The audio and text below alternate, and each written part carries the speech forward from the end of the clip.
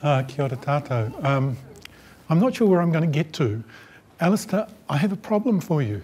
I'm going to introduce another force in the treaty, and that will become obvious as we go through. While accepting the three, there's very much another force. Now, I've been doing some work for the Ministry of Ed with schools because of the new curriculum. And we have a phenomenon in New Zealand schools that we didn't discover, but we've called it treaty fatigue, which means that by the time that kids get to year 11, 12, 13, their views of New Zealand history, and not just the treaty, have been somewhat like this. Oh, we had the treaty, and we had the treaty again, and we had the treaty again, and now I know everything there is to know about the treaty, and I'm 7. I can stop thinking about the treaty forevermore. And I find this both saddening and surprising, because I've been thinking about the treaty for decades, and I'm still having little epiphanies as I think about things and rethink about things. And a year ago, Ned and Sam and I did a seminar as part of the NZHA. Remember those online conferences? Thank heavens we're all together. Where we had this seminar on the treaty very much as a reaction to Ruth Ross. And Ruth Ross has been very much a problem for all of us in different ways. And at the end of it, I felt really dissatisfied. I'd kind of written a chapter for this general history on the treaty, and I spent the summer revisiting it and revisiting the history of the event itself. And that's what that revisiting is what I'm going to talk about today. So how I kind of think is that I kind of find problems that I nut away, that don't make any sense to me, and that I need to explain. And these are some of the questions that I was going around in my mind about a year ago. Why did the low whites want to send Hobson packing? Now, the term low whites is used by Henry Williams, and he uses it to describe at particular points in the treaty process. He says Hobson hadn't got ashore more than half an hour, and low whites tried to persuade Māori that they were slaves and their land had gone. And then he also uses it to describe the evening meeting of the 5th, when Hobson's gone back to the ship. So he's quite specific about events where these low whites. So what do we mean by low whites? Because we're meaning the hoi polloi, those supposed depraved members of the hellhole of the Pacific who were hanging around Kororareka at the time. I want to kind of tease out what that group actually is, and that's what I've been looking at over the last 12 months. And then, why did Māori speakers talk about the land as gone? Now, if you've ever followed the Waitangi Tribunal's discussion about pre-1840 purchases, you will find a very strong Māori statement. We didn't sell the land, we only gifted it. We only provided it temporarily. It was under tikanga that did not acknowledge sale. So why in Rangatira on the 5th saying the land is gone? It's gone to the Pākehā, it's gone to Henry Williams. And that seemed to be something that needed to be explaining. And then fundamentally there's still that question which Ned safely bypasses by saying the English side of the treaty, or the British side of the treaty, the Crown side of the treaty, that still that problem is what did Rangatira understand as they went away from the treaty? Those are the three things. The problem to me is that Ruth Ross actually does something really important and exciting.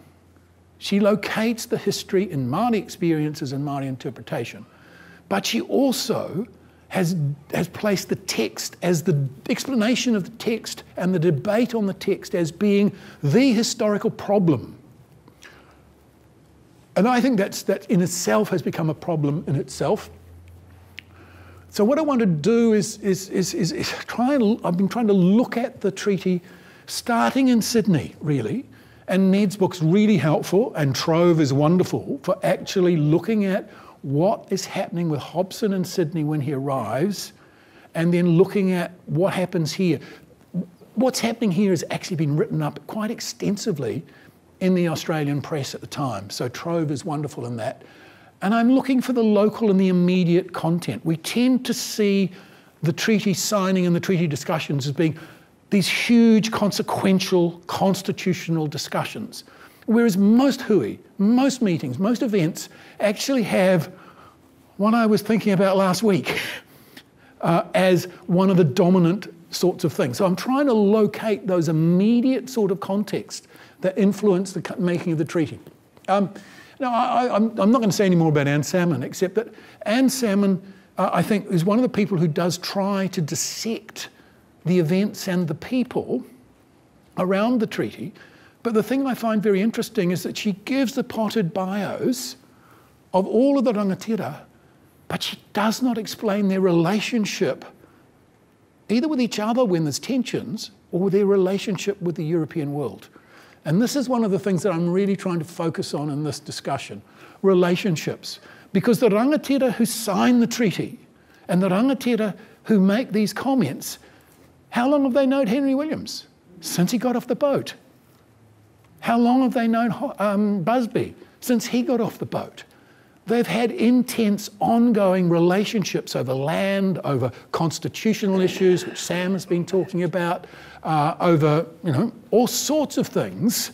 And when they come in to the treaty discussions, those relationships are key to what they're talking about, okay? And then secondly, I'm really interested in the kind of ritual, the ritual of power and display that the treaty has. And I was always, I loved that description of Pompalia. Pompalia turns up at the treaty in his wonderful regalia as a bishop. And the poor old Protestant missionaries, here's my papist background coming out, are standing there in their sort of homespun, dull suits. And Pompalia realises that in terms of status, he's number 2 as a bishop. So he hangs on to Hobson. This is his big day. It probably is his big day, actually. He hangs on to Hobson, and the Protestant missionaries have to say, well, what are we going to do? And they won't. Are we going to follow him into the tent? No, we can't do that. We'll have to come round back. We have to get another chair for Henry Williams so he can sit in another place. So that's a real context of understanding status, power, presentation, and the like. So relationships and ritual. Now, why this has become, I think, so much easier, it comes back to where Ned has taken us. My view, Sam's view, and Ned's view, okay? I got into really feeling uncomfortable with Ruth Ross primarily because of her treatment of Henry Williams. Henry Williams, so here's the Henry Williams bit I promised. Henry Williams to me, and again, I papist background, I have no reason, no natural affection for the Reverend Henry Williams, or Marianne for that matter, The two are really important together. Always think of them together. The gender thing is important in that. Marianne's the first Pākehā feminist in many ways. Okay. Williams is an honourable man. And my admiration for Henry Williams has grown, particularly when I'm working on Tamaki. In 1835 and 36, people want to come back to Tamaki, but it's still too hot to come back to. Williams spends months negotiating carefully, Ngāpuhi, Waikato, Maratuahu, Ngāti Whātua, going from place to place, bringing people together to make peace. He's a cautious, so if anything, I'm prejudiced too much in favour of Henry Williams. I do not believe that he was responsible for a degree of deceit in translating the treaty, okay? Then comes along Sam, who starts to talk about this thing about government, about making sense of government, and then Ned, so back in, 2005, I sort of said, well, Henry Williams emphasised rangatiratanga because he had every reason to see the strengthening of tribal authority as fundamental to his interests and his understanding of the world. What Ned has done is to sort of say he could do that because there was a constitutional and a legal space in British constitutional thinking to allow that to happen. Now, not to take away anything that Ned says, if we go back to Paul McHugh, who was thinking about these things back in the 80s.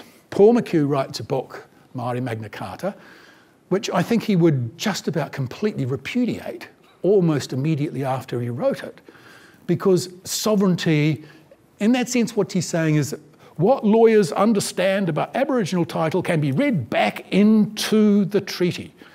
He then became a historian and understood that you can't do that. And by 1990, he's saying, ooh, sovereignty might be fettered or it might be divided. Now, fettered means that the treaty might make promises to people that are binding or, on the colonising party, or maybe sovereignty can be divided. So he sees that in practice, and that's what Ned has, developed. Unfortunately, Paul has now shifted on that position and said, when it comes to 1840, nah. They needed the sovereignty of the whole country because they saw it as becoming a settled European colony. It was not divided.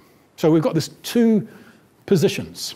So then I have to step in as a historian. What's the proper historian, not these legal historians. What's the proper historian's responsibility here? And that is to look at context. One of the things that really surprised me when I first went to the tribunal is all the debates about the meaning of these land deeds. And I'm thinking, why are they debating the text of these land deeds? For heaven's sake, people didn't even understand much of this. We've got to look at the context. We've got to look at what we can see is going on and going around. So that's what I'm trying to do in thinking through some of these things. So let's look at some of the issues that come through, okay? The first thing that I think is really important that many of the speakers understand is that Hobson is a naval officer who's been in charge of a ship with guns. And there's good evidence of the risks associated with giving those people too much power. He's been here in 1837. And it's really important that his understanding of New Zealand comes from that period when there is actually warfare taking place. In the Bay of Islands between Pomare, who's been pushed out of Kororareka, Ngāti Manu, and Titore, who has come in and taken over that area of Kororareka in 1831, and then they're scrapping again in 1837. Now, of course, that is after the Declaration of Independence. So the Declaration of Independence and the establishment of the Confederation of Chiefs had been set up, but they're fighting with it in 1837. So Hobson is going to come in and say, they're not going to do this, are they? They're too jealous of each other to be able to establish a government, a settled government. And that dominates his thinking. But between the Harriet affair is really quite important in understanding the power of naval officers. So in the Harriet affair, we have taking place in Taranaki, we have basically a Royal Naval ship with 50 soldiers coming and beating the hell out of a group of Taranaki Māori unjustly. A commission of inquiry in Britain finds very much that that was an unjust act, but it's a demonstration of British military power. And I think that has to be taken quite seriously when Hobson turns up on the Herald. Now, turning up on the Herald is interesting. All of the debates that take place in the treaty say, should he come or should he go? Should the governor come or should the governor go? Now, he shouldn't have been a governor. He was just a consul. As we heard this morning, I think. He's issued with two powers, to be a consul to negotiate a treaty and to be governor of any territory which is ceded to him. So he cannot become a governor until territory is ceded to him. And yet the debate that takes place in Waitangi is, should we have a governor? Should you go or should you stay? Now, how many of you know how Hobson came to think of himself as a governor by the 5th of February? Well, the story is interesting, and it relates to the relationship between these two men. This is Captain Nias, who is bringing him in the Herald. He's the taxi driver, but he's in charge of the ship. And Hobson comes over, and Hobson says, oh, there's a little bit of land I know of that was given to William IV. And it was given to the William IV because shots was fired at Busby's house. That is British territory.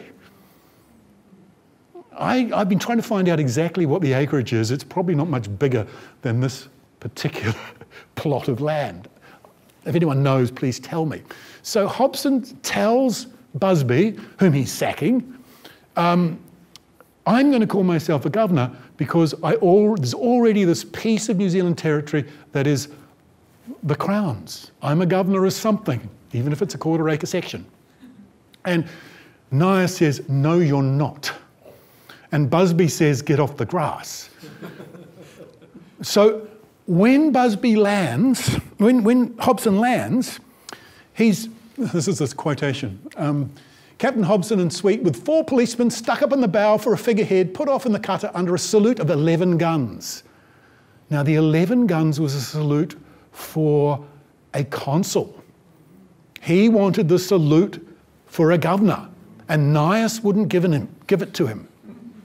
So he arrives on shore at Kororareka, and he goes and gets himself on shore, gets his dignity up, and then pronounces himself governor, lieutenant governor, and then makes 2 proclamations. And these are really significant changes in the way that Europeans would have understood the coming of the Crown. They'd caused quite a debate in Sydney in December when he arrives. And the 2 things consist of, first he shows that he wants to get sovereignty over the whole country.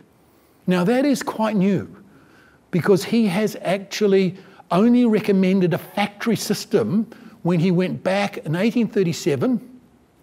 And that factory system would have sort of said that, we've already been mentioned today, and they were looking at the Bay of Islands, Cloudy Bay, and Hokianga, was it? 3 places where factories might be set up, and the rest of the country would remain Māori land. Now that changes very dramatically by the time Hobson arrives, but in Sydney this is the first that Europeans get to fully appreciate, because it's Hobson's recommendation on the factory system. So when Hobson's coming, this is the system that most people think is likely. And then the second thing that he says is, we're going to have an inquiry into all of your land dealings, and only going to grant you land if you've kind of been a good lad. There's going to be a test. Now that causes a ruction in Sydney that Hobson, because he's been told, you're going to get a tough ride from these Europeans, calm them down, tell them they'll be looked after. And then he comes across, so he arrives in Kororareka on the 30th of January, remember, only a half an hour after he arrives, and he makes this statement. It's really important that we understand where he is making it, because Kororareka is the centre of 2 major forces in the Bay of Islands at the time. The bishop and the European settlement of Kororareka. These people who are supposedly, the scumbags of the earth, the white savages, the publicans, the gamblers and all the rest of it. But between 1837 and 1839, this society is changing. And in late 1839, it is taking off. There are lots of buildings taking place. They even have a race meeting. There's only 2 horses. Busby and Williams go to Sydney and they want to set up a foundling home to look after these children of Europeans, who are abandoned children of European and Māori parents. The Bay is politically divided between the Anglican elite and everybody else pretty well. And we today still buy that idea that these people were scumbags, that they were not nice people. These are the people who are married into the Māori world. These are the people who are doing stuff starting to see, they started this association, the Kōrerareka Association. They're starting to do some sort of local government. It's a bit vigilante-ish. No lawyers will be allowed, and they will horsewhip people who, don't behave themselves. But most importantly, they loathe Henry Williams. They see the missionaries, as they were being depicted in London, Henry Williams in particular, as hypocritical land grabbers. Those pious people who are dominating the economic relationships with Māori at the expense of us, good, solid British or Jewish or American or French, whoever we happen to be, that world. So those people immediately see an enormous threat to their financial interests with the coming of the governor. Now, the people that they're talking to and the people who are there, partly because of Titore's thing, so include people like, on the left there, Rewa and his brother, Moka, they are resident in Kōrerareka. There are, figures vary between 150 and 300 people assembled on Kōrerareka on the 30th, but around a third of those people are identified as Māori.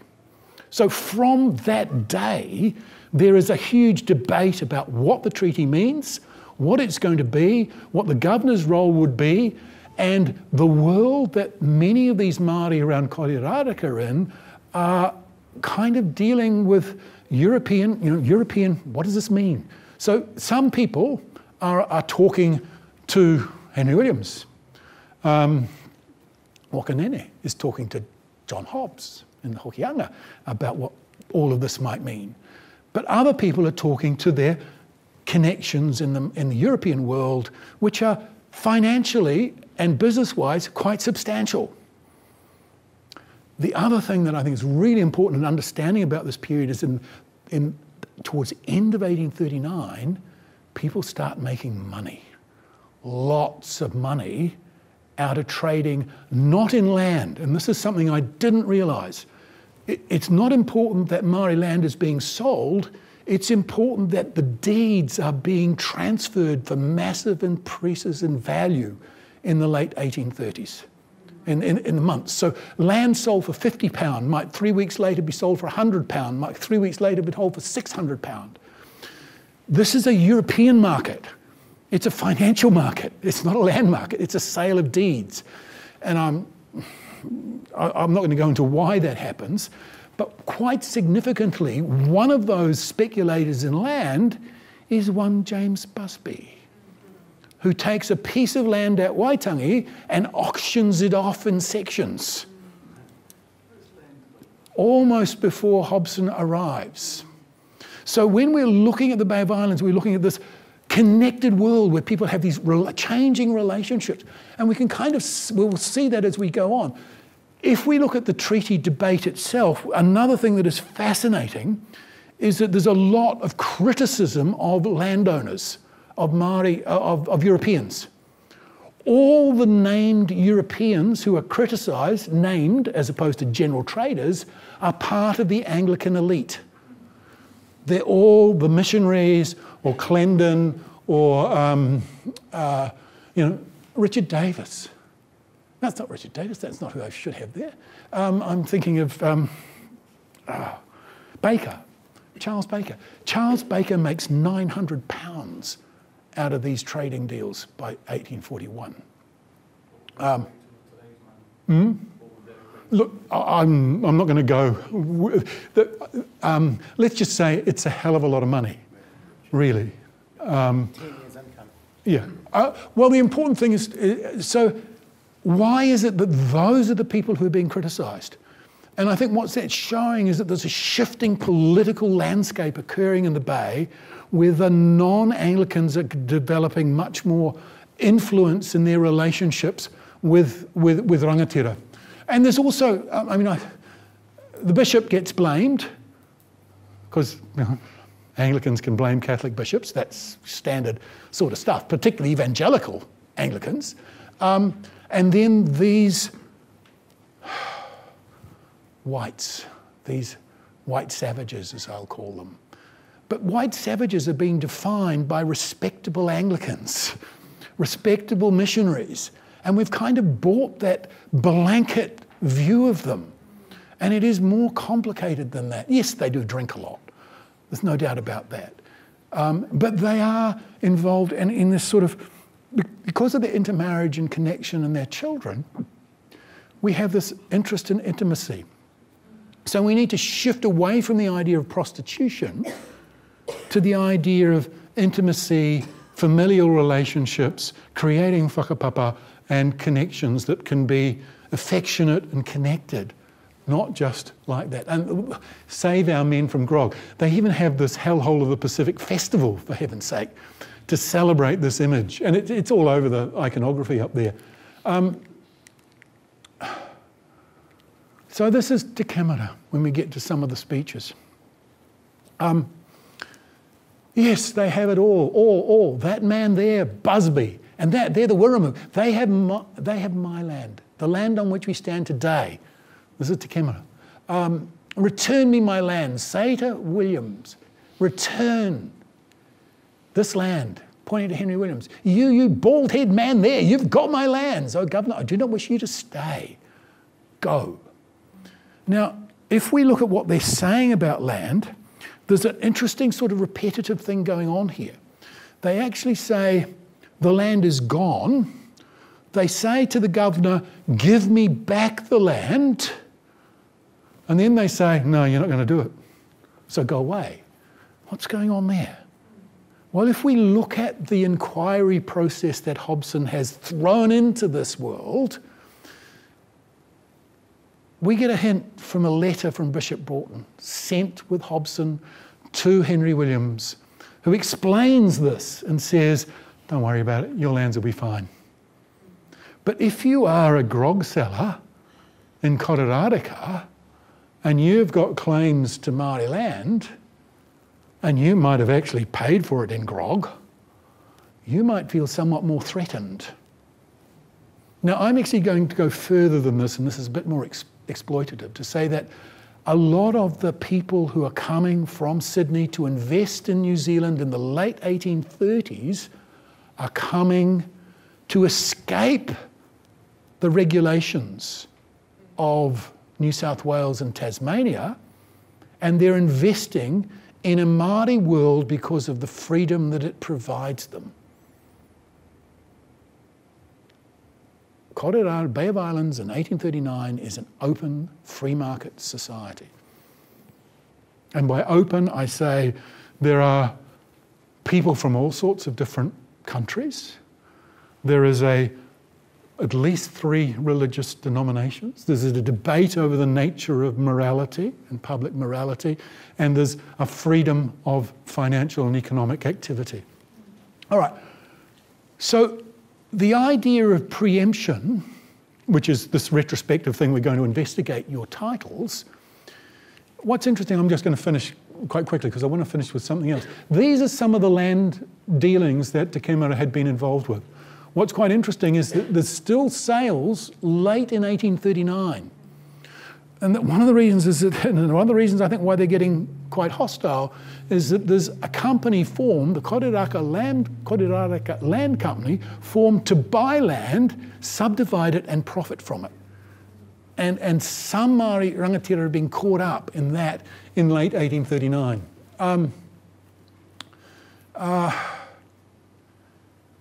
I'm just going to go, oh, sorry.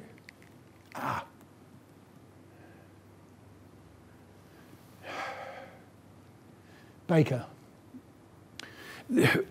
One of the other things I just want to say about this hui is that I regard this as a meeting of the Confederation of Chiefs.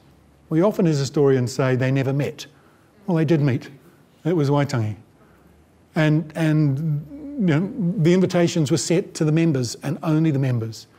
And Busby's change of the one modification to William's draft is to bring it in line with the Declaration of Independence.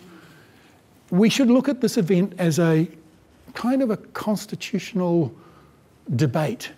But it's really important that we realise that the Europeans are part of this debate. They enter in and out. Yeah, and I just want to finish with one interesting coincidence or not. Remember why Hobson claimed to be a lieutenant governor. Here's Kawatu. No, go back. What do you want here? We don't want to be tied up and trodden down. We are free. I won't consent to your remaining. What? To be fired at our nights, to be fired at our canoes. No, go back. There's no place for you here. Where are we? Yeah, here it is. Go, return to your country. Mr. Busby has been shot at. Mr. Busby has been shot at. You will be shot at, perhaps killed. Mr. Busby could do nothing, but you are a man of war, Captain, and if you are killed, the soldiers will come and take a terrible vengeance on our countrymen. Now, this status thing that Hobson has taken upon himself, you know, to make himself the pompous Lieutenant Governor, you're not trying to be an equal, because a lot of it is about equality. Is this a coincidence? Because it's known in the European world that this is why he's making this statement. Is this a coincidence that we have this echo coming back in the treaty discussion? So just to finish by saying this, by the time we get to the debate at Waitangi, we can see that the participants are actually fully engaged in the key concepts that Hobson has brought with him. Now, I haven't talked about, I'm just going to finish by saying, yeah, key concepts. This is a very sophisticated engagement with the ideas and the situation and the world that they're living in at the time.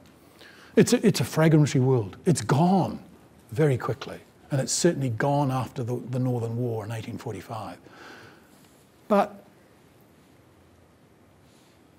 I'm going to segue completely somewhere else to finish and simply say that at the end of this event, with these degrees of engagement, I've changed my chapter, rewritten the chapter, and just this week I've changed the title of it. And I've changed the title to Agreement at Waitangi, because that's what I kind of believe happened. Now, that doesn't mean that everything was sorted by any means, but I think there's enough common ground to say that there was an agreement in the end. But that would be another half hour at least. So, thank you. Thank you.